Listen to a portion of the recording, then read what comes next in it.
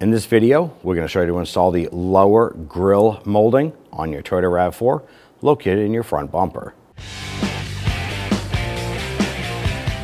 There are going to be 9 plastic retainer buttons securing this in place. We're going to use our trim tool. And our particular model, you would just press down on the center and then go underneath and pry that up. You're going to continue this process for the other 8 retainers.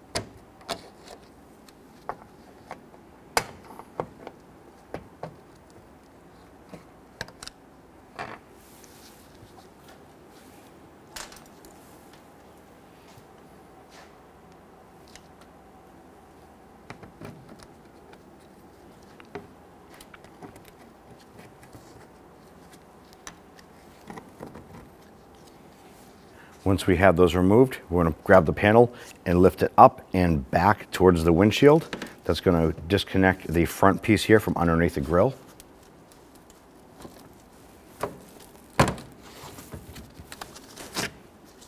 And go ahead and set that aside.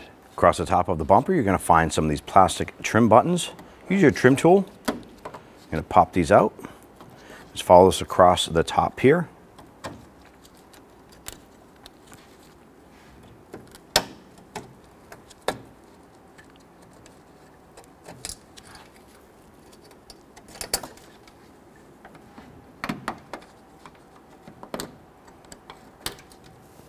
In the center, this plastic trim button has a rubber bumper on it for your hood.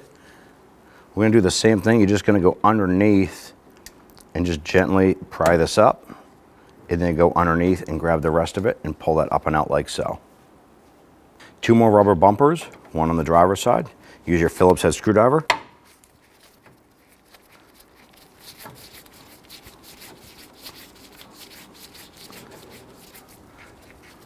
Loosen and remove this, and do the same for the passenger side.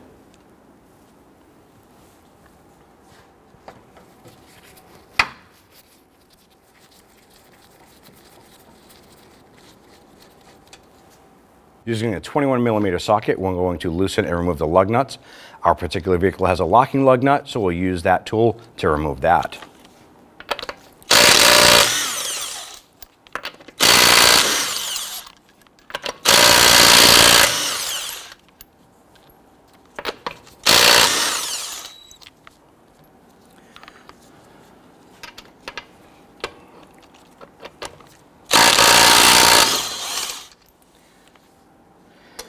And on some of these wheels, there'll be a center cap right here. Our particular vehicle is missing that, but it should come off with the wheel assembly. Grab that wheel, remove it, and set it aside. On the inside of the fender well here, it's going to be 2 10mm screws. Loosen and remove these. Do the same for the passenger side. On the bottom side of the vehicle, if you have this lower splash guard, you want to go ahead and use your 10mm socket or Phillips head screwdriver, remove the screws across the front. On the bottom of the bumper, we also have a couple 10mm screws as well as a plastic retainer clip. You want to remove that as well.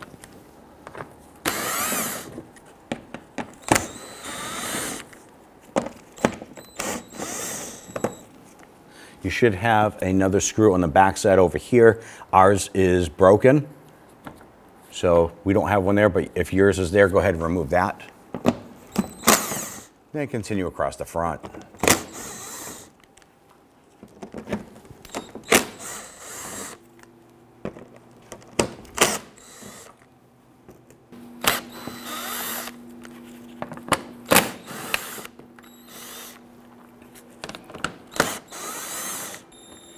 Same on ours, the back screw here is broken.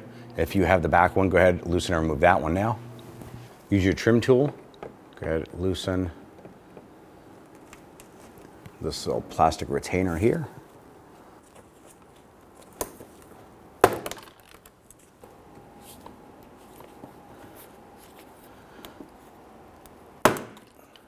Along the bottom side here, there's going to be 4 more plastic buttons.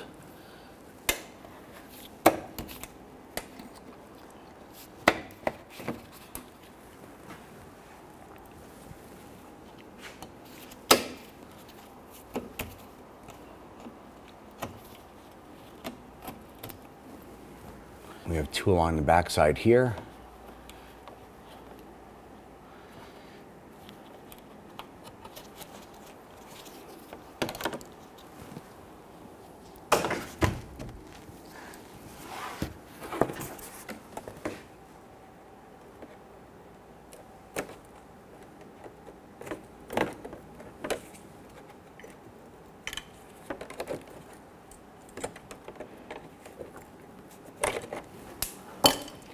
Remove that splash shield and set it aside. On the upper portion of our fender liner here, there's going to be some more plastic push pins. Use your trim tool.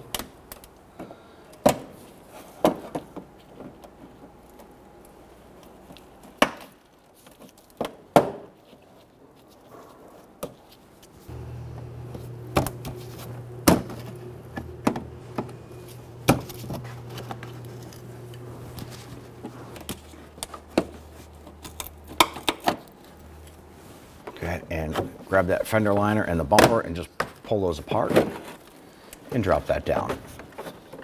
On the back side of our front bumper, there's a 10mm bolt right here. Loosen and remove that. We're going to repeat this process for the passenger side. On the back of your bumper, if you have fog lights, you want to go ahead and disconnect this harness. Press in this little tab. Wiggle that connector off. Repeat for the other side. With all of our bumper hardware removed, you want to come on over here and just grab behind the edge of the bumper itself and pull outward gently.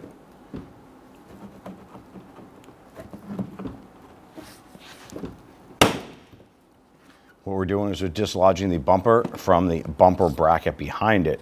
We're going to repeat that for the passenger side. With both sides of the bumper dislodged,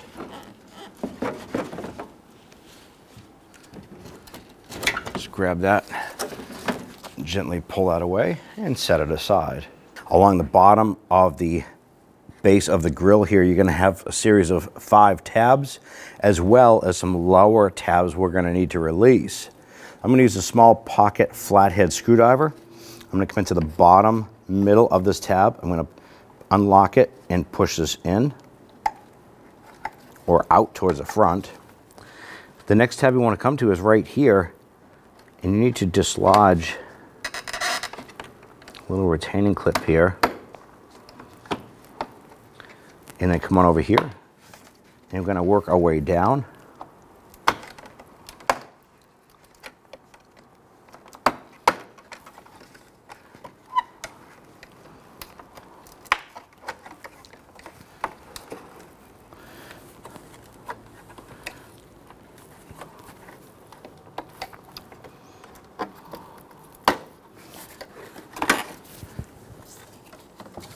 Going to remove the molding from the front. And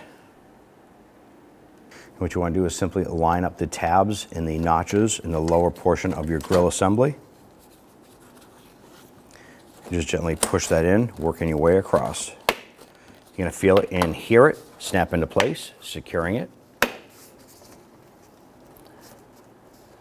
At that point there, you're all set. You're going to bring the bumper cover over. I'm going to set the upper portion of the bumper in place. You want to come on over to the side, line that up, push the bumper in and just give it a tap. Do the same on the passenger side. We're going to start in the center here, push the grille back, line that up, snap that into place. On the ends here, we have the other rubber bumpers, so we're going to go ahead and install those.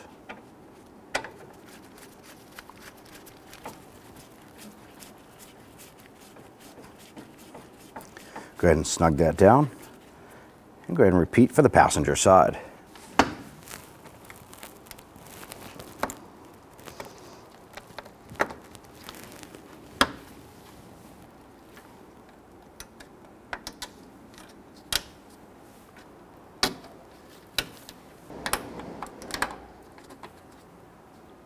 Install the fog light connector and repeat for the other side. Tap that bumper in, line up that 10mm bolt. Go ahead and get that started. Then we'll go ahead and snug that down. Go ahead and repeat for the passenger side. So at this point here, we're going to go ahead and line up all of our holes.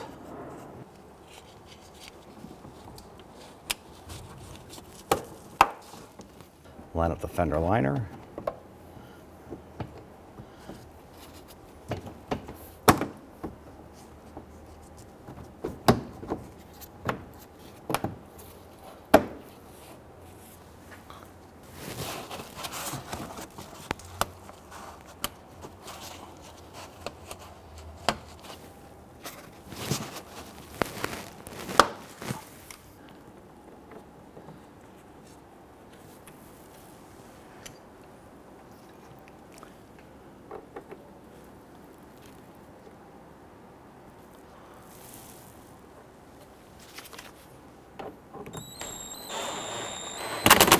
Just gently snug those down. Now that this is all secured, go ahead and repeat for the passenger side. Install the splash guard. When doing so, you have to make sure that these tabs fit underneath the bumper, but where the screws go, they are on the outside. So it kind of interlocks.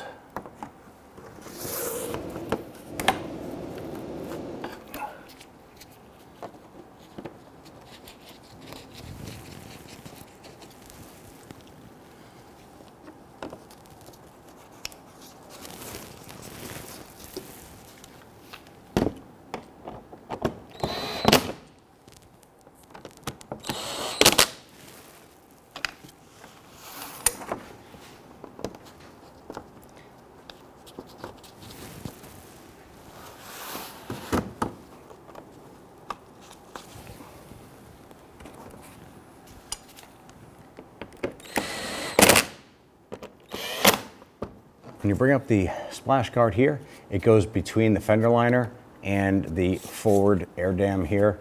So slide that in there.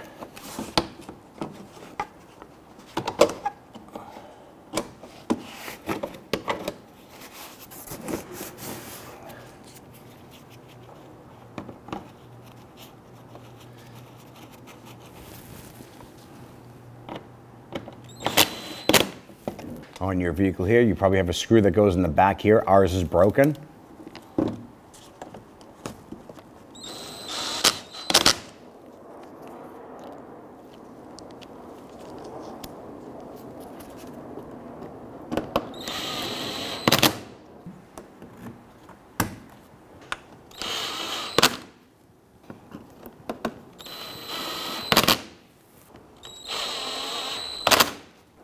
Now, if you have that bolt that goes in the back or the screw, install that here. Ours is broken.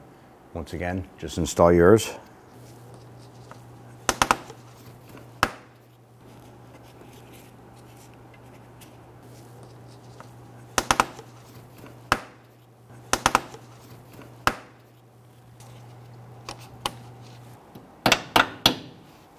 Go ahead and install your wheel. Get those lug nuts started.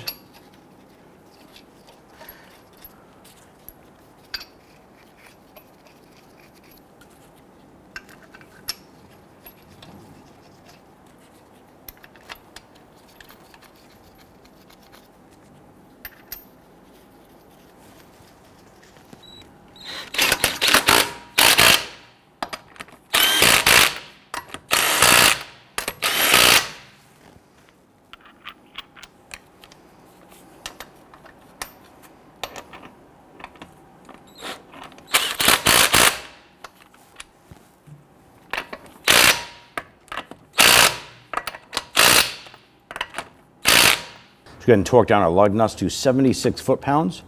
If you have a locking key, go ahead and tighten that one down first.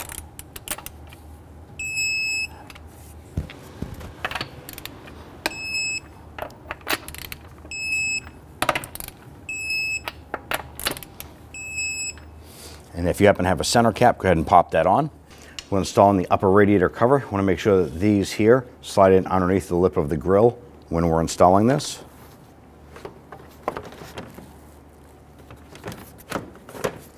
Lower it down into place. Now we can go ahead and install our plastic retaining buttons. We had to source some replacement buttons as ours were brittle and crumbling apart.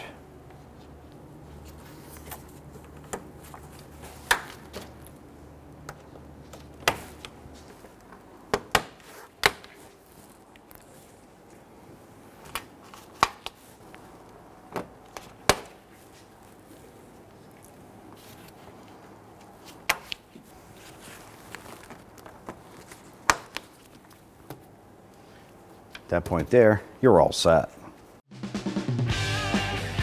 When only the best will do, demand TRQ. The only company that lets you view before you do. TRQ is committed to offering the highest quality aftermarket auto parts that are engineered for peace of mind. Thanks for using and viewing with TRQ.